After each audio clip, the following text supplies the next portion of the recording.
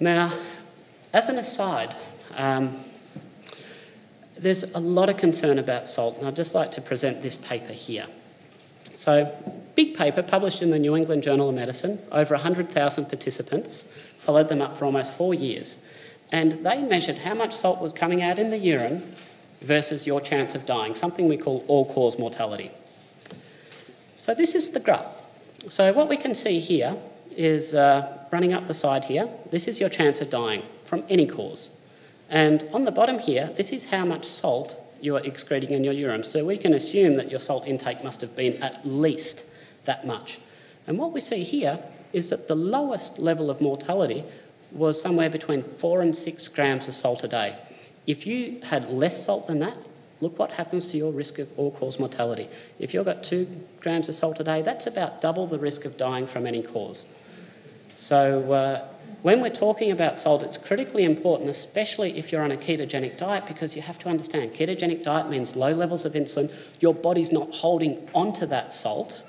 So a lot of people will actually find that to avoid the symptoms of keto flu, they actually need to increase their salt intake into the diet. Triglycerides. Now, clearly, all the epidemiological data out there says if you have a high level of triglycerides in your blood, your risk of heart disease is increased. And this graph here demonstrates their association with diabetes and, by proxy, insulin levels. If you have high levels of insulin, as seen in diabetes, you have high levels of triglycerides. Now, to understand why you have high levels of triglycerides, we first of all have to understand that the liver can store glucose as glycogen, but only up to a point, 100 grams.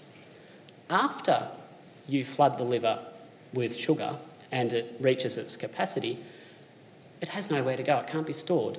So instead what happens is it starts this process called de novo lipogenesis.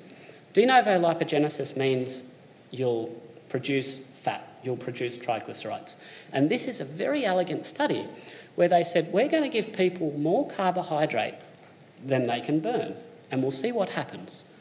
So on day 2 here, you'll see that they burnt that much of the carbohydrate, and they measured that through some fancy techniques, and they turned this much carbohydrate into glycogen stores.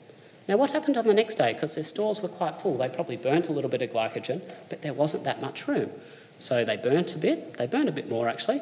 They stored a bit as glycogen, but then they started to produce fat.